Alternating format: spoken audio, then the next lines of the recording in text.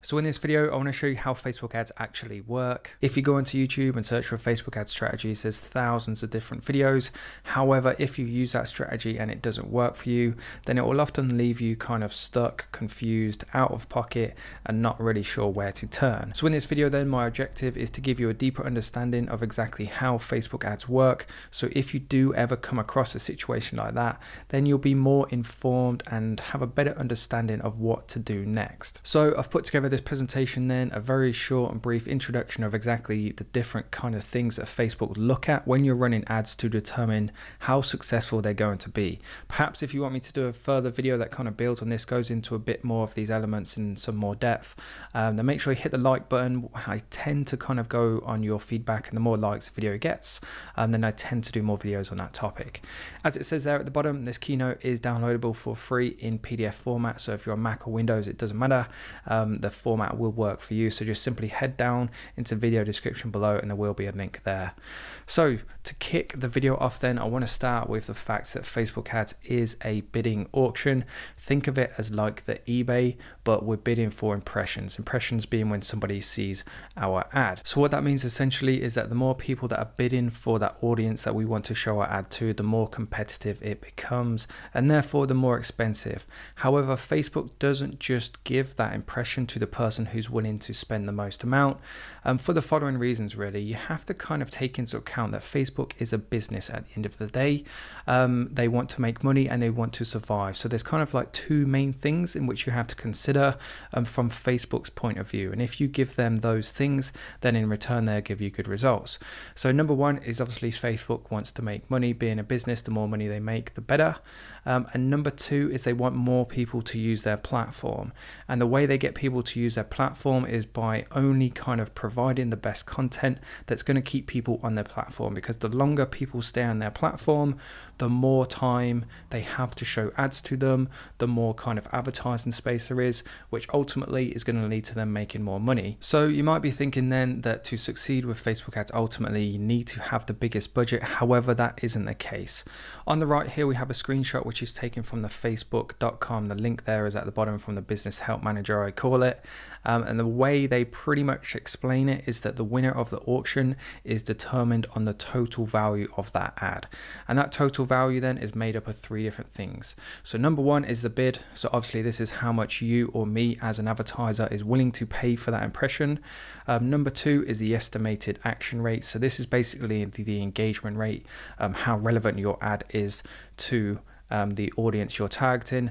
And then number three is the ad quality. So this is the actual creative itself, the way you display it, the way you word things. Is it high quality? Is it kind of baity and spammy? Depending on which one it is will affect the total value of your ads and therefore the results that you get. So what I want to do in this video then is just jump into these three individual elements, just dive into them a bit deeper, go through them with a bit more explanation, a bit more information, so that next time you do come to the point where you're going to run some ads, or perhaps some ads aren't performing well, then you know exactly where to look and you'll have some good ideas of the changes you need to make. So number one then is obviously the bid. Like I mentioned previously, Facebook ads is a bidding platform, and to kind of illustrate how it works and or how the price can affect you as an advertiser, we have an example here on the left. So at the top we obviously have our audience, number two in the middle is Facebook here in the center, and then obviously we have our advertisers at the bottom. If for example there's one advertiser advertising to a particular audience, then you're going to have a low CPM, a CPM being the cost per 1,000 impressions. Whereas if we compare this to the example on the right, we can see there's 5 times as many advertisers all competing for that same audience, and what that's going to lead to is a higher price, so a higher CPM. So the way to kind of translate this into your own business and your own strategies is that the more money essentially that you're willing to spend on Facebook looks more favorable to them. Now this isn't me saying by any means go out there and start spending £500 a day, but what I am saying is that, for example, if you go onto YouTube and search for Facebook strategies, the most popular and common one you'll probably see is $5 per day or £5 per day. So next time you're designing a strategy or perhaps running some ads, perhaps run them for £6 per day or $6 per day, or perhaps even £10 or $10, because in Facebook's eyes, as they've said themselves, the bid, in which basically how much you're willing to spend, directly affects the total value of your ad. So the more you're willing to spend, the more favorable you look in Facebook's eyes, and therefore the more favorable your results are going to be. Moving on to the second element, which is action rates. A poor engagement rate on your ads will lead to a lower chance of winning the bid. So here's the kind of two main ways of increasing the engagement rate on your ads. Number one is the quality of your audience. If you go out there and target an audience of say 10 million people, the chances of every single one of those persons being interested in your product is going to be quite low, and therefore your engagement rate is going to be quite low, and therefore so is your action rate, and therefore that decreases your chance of winning the auction. So if you have been running some ads to some pretty broad audiences of like 2-3 million people plus, then my advice would be to reduce that audience size, keep hitting that narrow button and increasing the amount of interests to the point where you get it down below 1 million at least. Closer to 500,000 then the better, because what that's going to do is obviously the more interests somebody is linked to within your niche, then obviously the kind of stronger connection they have to that niche, the stronger interest they have in it, and therefore that increases the likelihood of how interested in your products they're going to be. It increases the chances of them engaging with it, which, as we've just spoken about and seen, increases your chance of winning the auction and winning the bid, which is obviously our main objective. Point number two then is to advertise a more interesting product. This is kind of one of the biggest faults I see beginners making. They don't necessarily choose poor products, rubbish products. They just choose products that aren't really suited for Facebook. So you can go into AliExpress, find products that have thousands and thousands of orders, but if they're not interesting products that perhaps some people haven't seen before, people aren't going to take notice of them. They're just going to glaze straight past them. It's going to lead to a low engagement rate and therefore a decreased chance of winning that bid. And obviously this goes hand in hand with your creative too. If you have a really interesting and cool product, but you advertise it in a really boring way that doesn't capture people's attention, then you're not going to get the eyes on, you're not going to get the engagement, and it's going to reduce your action rate. So just keep those two things in mind. Moving on to the third and final aspect then is the ad quality. So a few kind of practices to make sure that you avoid, and this will improve the quality of your ad and therefore increase your chances of winning the bid. Starting from left to right then, number one is we have text overlaying images. You might have seen this before. As you go to hit that publish button, there'll be like an error message warning you about the amount of overlay text, which obviously decreases the quality of your ad, which in Facebook ads eyes is a bad thing.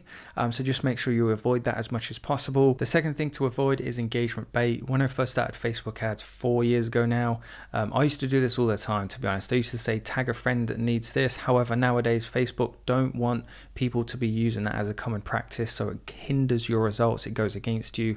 So if you're asking somebody to comment, somebody to tag, somebody to like, then ultimately it's just going to harm your chances of success. And then the third and final one, there's loads more of these by the way. However, like I said in this video, I just want it to be kind of like a brief introduction to test the waters, see if you guys are interested in this as a subject, and if you are, just comment below, let me know one way or the other, and then I can go a bit more deeper and delve with a bit more information into these topics. So the third one is exaggerated headlines. We have two ads here advertising exactly the same thing. However, the one on the top right, just in case you can't see it if you're watching on a mobile device, it says 7 mind-blowing uses of carrots, with mind-blowing being in capitals, so it's quite emphasized, it's quite over-exaggerated. Whereas the second one is a bit more sophisticated, just says 7 uses of carrots that will have you rethinking your diet. You must check these out. So even though there is kind of like a call to action in the second one, it's more preferred because there isn't just overhyped. Facebook obviously don't want to be that kind of platform. They want it to be just a bit more sophisticated, a bit more kind of informative and relevant, and just less hype and less clickbait and less kind of spammy looking posts.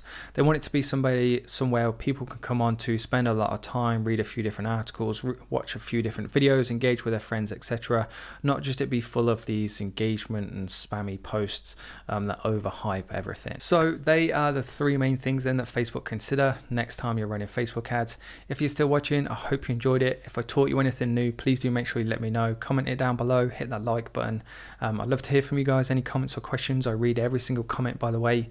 So if there is something you want to ask me, make sure you just post it down below. I will get back to you.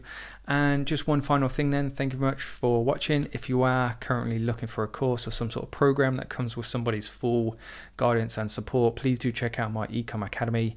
On screen now is just kind of like the 4 main things you'll get full access to as soon as you join. But for more information, head to the video description below and there will be a link there taking you to the page with all the information and testimonials, etc. Apart from that, thanks very much and I'll see you in the next one.